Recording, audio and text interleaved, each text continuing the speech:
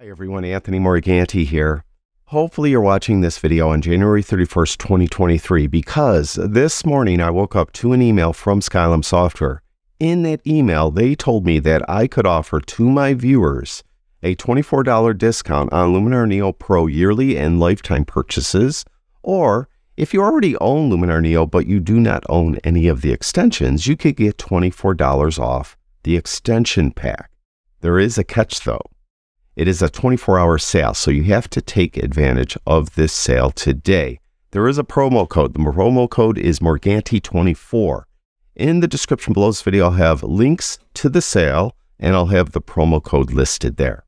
All right, now, today we're going to talk about how easy it is to remove a color cast from a photo.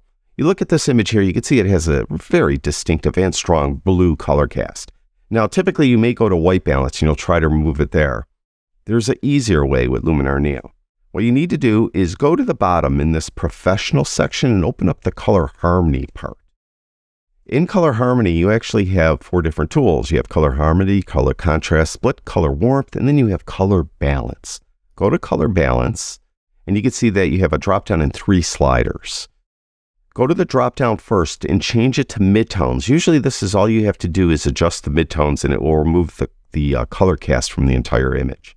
Then determine what color the color cast is. Obviously this is blue. So you would go to the yellow blue slider and you can see if I move it to the right, I'm going to add more blue to it. We don't want to do that. If you move it to the left, you're adding yellow to it, but you're also removing blue because yellow is the complementary color of blue. So just keep moving it to the left until the whites actually look white. Just like that. And look at, there's before and there's after. There's before and there's after. I might have went too far. But you could adjust it and tweak it to your liking.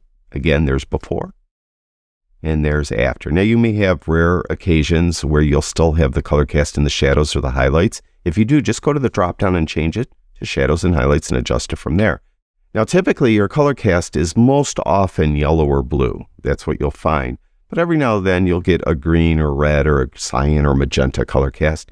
If you do, just go to the appropriate slider and move the slider the opposite way of the color cast. Just remember to change that drop down to midtones first.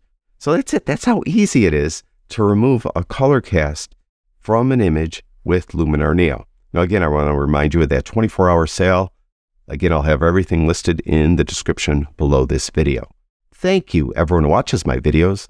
Really do appreciate it. Talk to you guys soon.